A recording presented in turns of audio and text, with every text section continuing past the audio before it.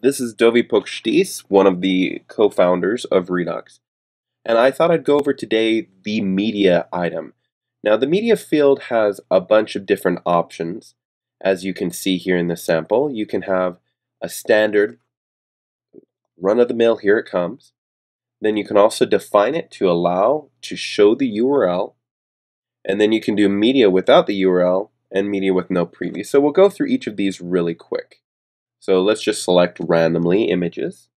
So here is one. This is just the standard WordPress or the standard Redux media object. Shows a little tiny preview, upload, remove, select from your media library. Now this is a secondary one where you can select and also show the URL in an input box as well as a preview. This is media without a URL. I believe this is just a repeat. Yep, it's just a repeat of above. And then this one is media without preview, where it only shows the URL. These are all settings that you can define in your custom config. Let's go and look at that really quick. We'll go to our sample config, we'll find media, and here are each of these. This will define mode here in a second. So let's see. URL, you can specify whether or not you want the URL. You can specify whether or not you want the preview. And there's this other thing called mode. By default, the media uploader only allows images. If you change this, you can set any media type, or if you set it to false, it allows any media type, but you can also specify that maybe I only want PDFs, or maybe I only want PNGs, or maybe I only want JPEGs. It all depends on the MIME type. There's a whole list for MIME types available on WordPress for their supported one. Now, just so that you're aware, things like zips or maybe web fonts and such are not available automatically by WordPress. You have to do a function that allows you to add that custom media type to the WordPress instance. Otherwise, it will never allow it to upload because of security. Great little feature of WordPress.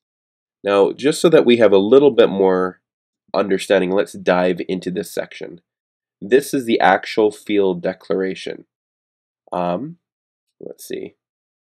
So URL, like we talked about, if you specify URL as true or false, you can basically override that.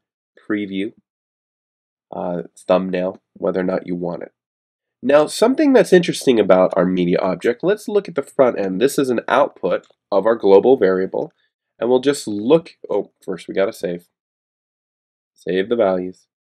On the front end, you'll notice something.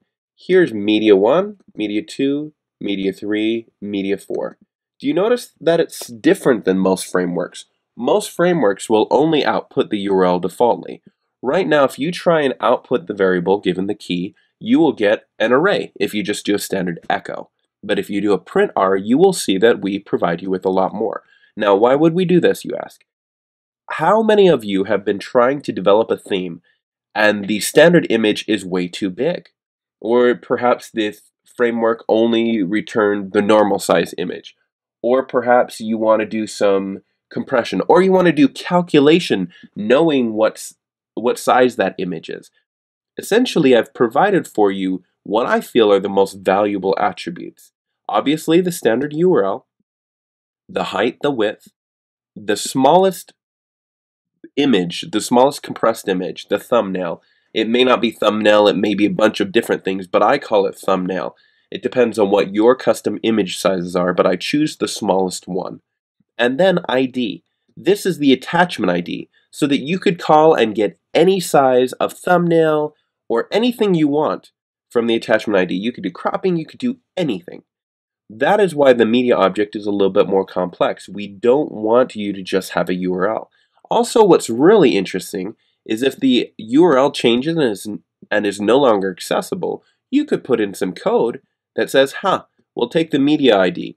Okay, we changed URLs. Now we can update the actual URL. So we feel that the media object is a little bit more advanced than most frameworks, and there's reasons for that. We hope that you enjoy it.